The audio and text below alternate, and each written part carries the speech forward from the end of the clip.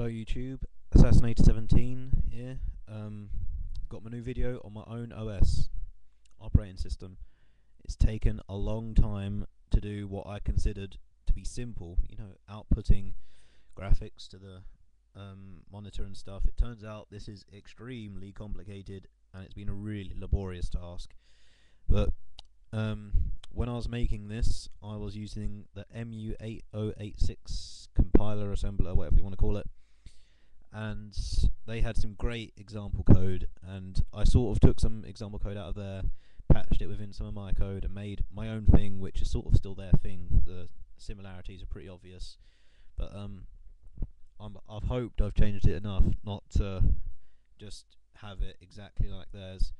But problem at the moment is that it's only on floppy disks, and because I don't know how to do it any other way at the moment. But I'm still looking into it, and if anyone can provide any suggestions, then it's welcomed. I see a lot of videos on people making their own OS, but it's always using Cosmos or using like a load of like virtual PC stuff, but none of them have actually got it on a hard copy, hard format that is actually bootable or something. Well, there's probably is, but they just haven't put it on some kind of medium or whatever. Well, anyway, what I've got at the moment is I've got the example floppy disk that they have, the MU8086 have, and I've got my one. Okay, and then monitor here, PC over there. So I'm gonna show you the example first.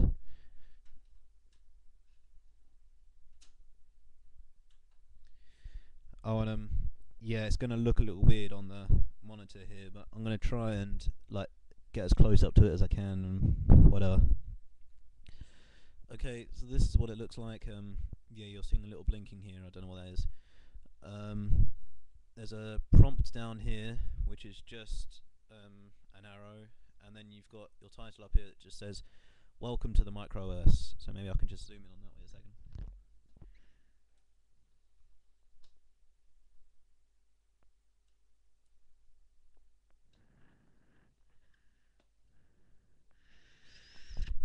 Okay then, so this is their example, and yeah, their command list is very short, as is mine.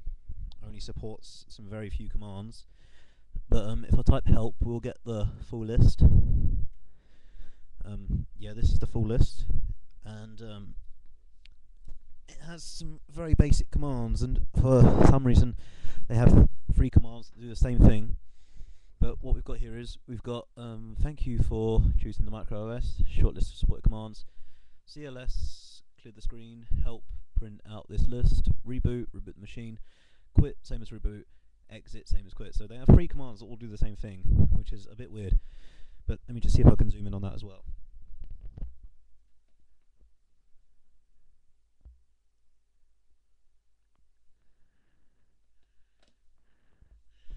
Okay, so that was that, and yeah, let me just try CLS, clearing the screen.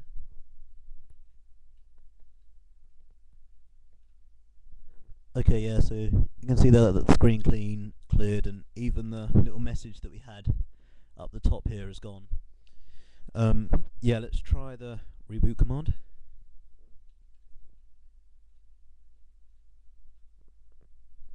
So then we get this new message: please eject any floppy disks and press any key to reboot. Let me just zoom in on that.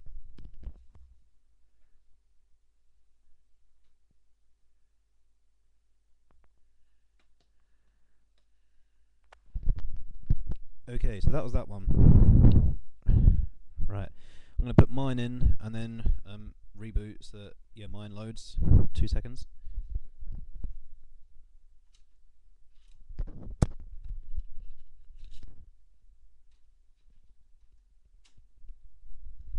There we are.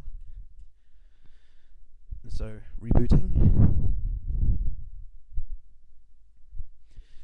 So yeah, as I said, mine is pretty similar, and it will look pretty copied at the moment. What I'm trying to do is just what I'm going to be doing soon is like adding some new commands to it, and hopefully getting a better interface than just this command line thing that we're seeing here. But okay, this is what I've got so far. We've still got the same prompt, the arrow, and but my title message is different. I changed that bit. It just says welcome to AOS, Alex Operating System. I don't have a name yet. Let me just zoom in.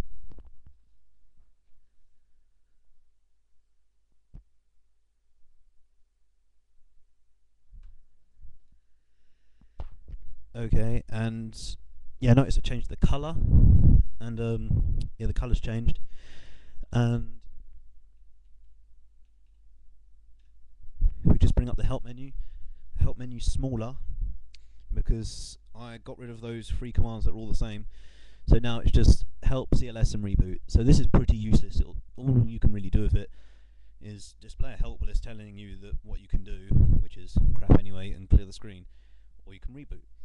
And but this is it so far. Let me just zoom in on that list.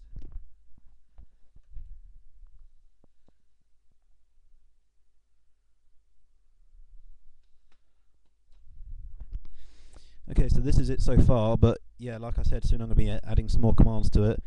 I don't know much assembly, but I guess I'm learning. There are ways to put in, like I've seen people put in C code into theirs, and I don't really get that yet. This is all pretty new to me, but I'm learning about it.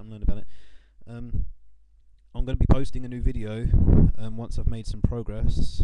So yeah, keep in tune. See you later.